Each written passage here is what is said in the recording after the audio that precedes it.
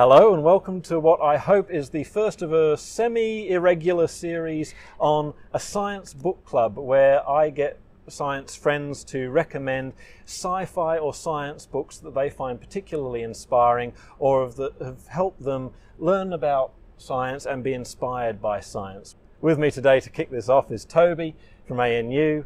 Toby has her own YouTube channel, which is much bigger and better than mine. I'll put a link in the description, go check her out, though if you follow me, you probably already know about Toby. So, Toby, what have you got for me today? All right, well, thanks for inviting me to the first of your book club series. I today have a book called Electric Dreams by Philip K. Dick, and it's actually a collection of his short stories, and they're sci-fi stories. So, sorry, Philip K. Dick is Electric Sheep, right? Yes, so he famously wrote Do Androids Dream of Electric Sheep, which is another short story, and it became the movie's Blade Runner. So Blade Runner is based on that story. So is that one in there? No, Okay. These are different stories. I don't think that one's in there, or at least not from my memory. That's one I had read earlier, and that dealt with, like, you know, what is a human, what is an android, that sort of thing. The stories in here actually have also been adapted for film or TV. They've been made into a TV series, I think, on Amazon TV, if they make shows now, but I haven't seen those adaptations. I've only read the stories. The reason I like these stories is because they all deal with the questions of, like, kind of, what does it mean to be human? How do we deal with new technologies like virtual reality? I guess androids becoming more accepted and smarter, and all these sorts of AI and technology type questions. So does it lean more towards hard sci-fi or sort of softer sci-fi but a social exploration? I think it's more probably on the themes of social stuff, because it's not like, there's no really hard calculations that I've particularly noticed or followed. It's more like, we have this technology available to us. What are the human implications? Like, how would this affect society? How would this affect the individual? Yeah. So are there any particular stories you recommend from that one? Yeah, so I when you asked me to come and talk about it, I thought of 3 stories from here that I particularly liked and remembered. They're on my notes. Number 1 was the story called Exhibit Piece. Now, this was about virtual reality in a way, but it was about getting lost in virtual reality. So it was about a guy who sort of makes an exhibit, which is like a version of it's like a history museum. He makes an exhibit which is like what the world looked like X many years ago, and he gets so involved in this exhibit that he sort of enters into it and no longer knows what is true reality and what's virtual reality. And I guess to him there is no reality and like virtual reality. There's just 2 different realities. It was like 2 ways of existing. So it was an interesting take on what's real. Interesting. Are these stories sort of, or are they split between sort of action-paced, or are they more slow and considerate? I found them reasonably slow. So there's no one's really getting shot by lasers and things like that. It's more like, well, in this particular story, you just work through the psychology of this guy as he enters virtual reality and how he comes to terms with that. Right, okay. So what else? What about the other stories? Second story, Impossible Planet. So I think I know that name. Maybe? Well, I don't know. It's probably been adapted into something.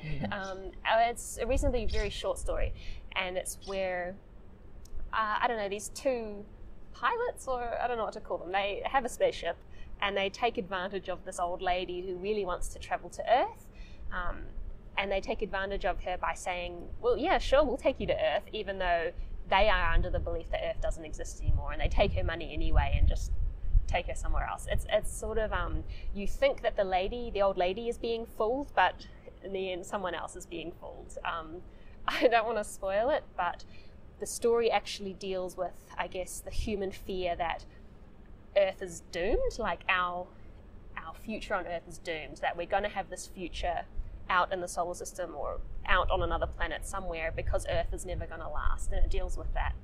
So are these idea. the kind of stories you can sort of relax and read before bed, or do you want to sort of be in a more awake frame of mind to get the most out of these stories? You can relax and read it before bed as long as you like a little bit of depressing existential crisis on I love existential future crisis of right Earth before I go to try to get to and the future of sleep. humanity. If you like, you want to have some dreams about existential crises. I never sleep better than when I'm having an existential crisis. Okay, sounds great. I want to read it, but I don't think I'll be reading it before bed. Yeah. Okay. So the third story in here was one called "Human Is."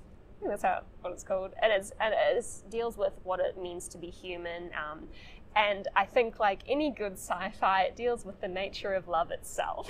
And it says, like, I guess the theme is what makes a human human is love. What makes someone human? Because is that a uniquely human quality? Who knows?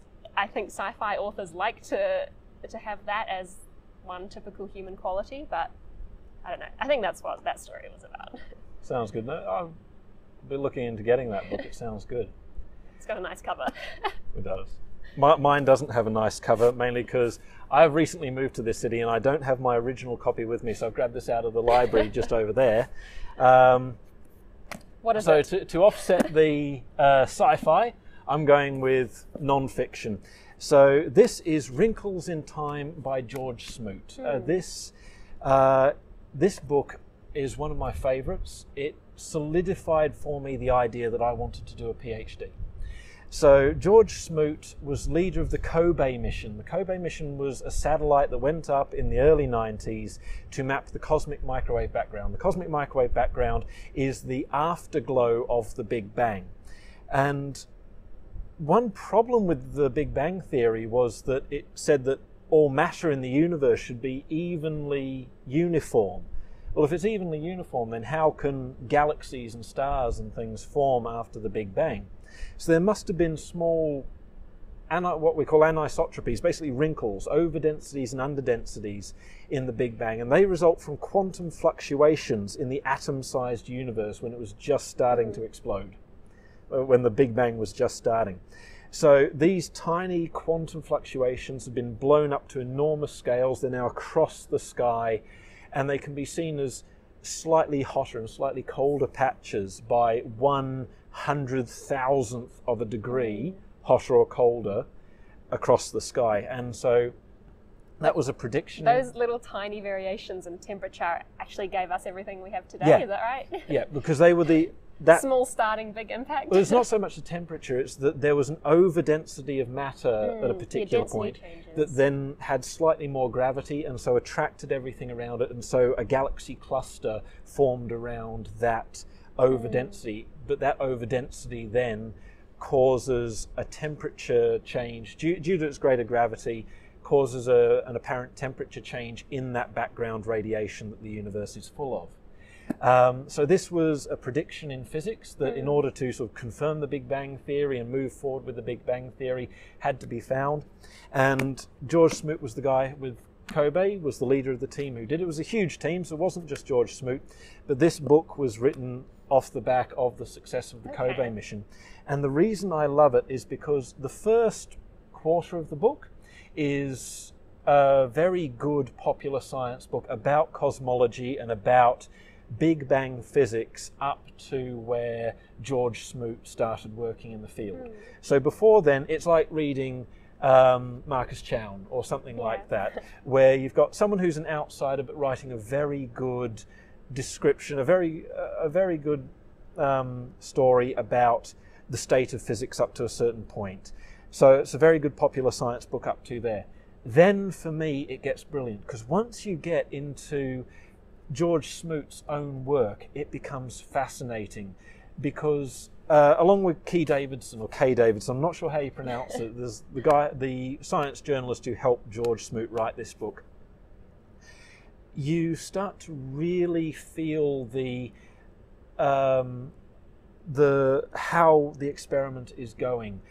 So George Smoot launched experiments on balloons, put experiments in high-flying aircraft, and eventually the Keay mission as a satellite. So what were they trying to do? They're measuring cosmic microwave background. Is that what they're doing? Yes. So are these Or are they not the people who measured the pigeon droppings in a dish and thought that was the different cosmic guy. microwave? So that's in the first quarter of the book, the pigeon droppings. Okay. No, this is after that. This is 30 years later. Okay. So 30 years after. So yeah, the pigeon droppings was we've got the That was to we've find got out the it was cosmic even there. microwave background. Now we're measuring it. Now we need to find the tiny inconsistencies in it. Okay. So, but as George Smoot is doing his experiments, you really feel the tedium of the data analysis, the anxiety of having this thing work, because he's sending millions of dollars of equipment up on a plane or up on a balloon, it could get damaged, or launching it on a rocket that could explode. You really feel the anxiety and the worry, and then the tedium of the data analysis, and then the elation of the discovery. And so I really felt excited reading this book. And You're reading about all the tedium and anxiety, and you're like, that's for me. But yes.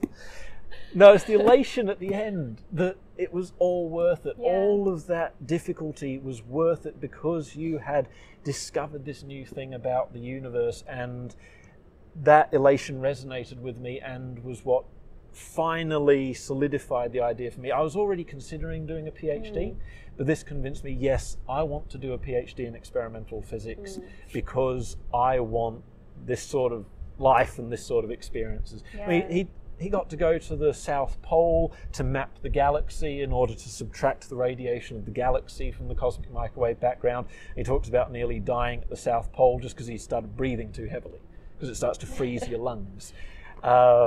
Yeah, I guess you don't typically think of cosmology as a career, as being something adventurous, or you'd get to travel and do random things like this. It definitely showed that science can be an adventure, that you do interesting things, go to interesting places. It's a really exciting book. It's one of my favorites of all time. I highly, highly recommend anyone interested in physics or cosmology or considering doing a PhD, read this book. But don't stop before you get to the elation part. Yeah, don't think the tedium's no good. I can't. This isn't for me. All right, that sounds like a good recommendation, and I really love the title, Wrinkles in Time. It just sounds so nice. Good. It's also got some nice diagrams. It does have a few pictures. It's mostly not pictures, but it does show explain how the satellite worked, how the instruments worked. There's some weird bits, like apparently the satellite exploded but didn't stop working. So the US Air Force were tracking the satellite on radar and bits came off it, but all of the telemetry, all of the data was still good. No, the power systems didn't change, thermal systems didn't change. They couldn't find anything wrong with the satellite, but 64 chunks of satellite fell off. Sounds That's highly still unusual. That's still a mystery. No one knows what caused that. Oh, okay. Thanks for that. So, Toby, thank you very much for joining me on what I hope is the first of a series of these. So, hopefully in future I'll have more physicists and other scientists recommending sci-fi and science books that have inspired them either in their research or just in general to get excited about science.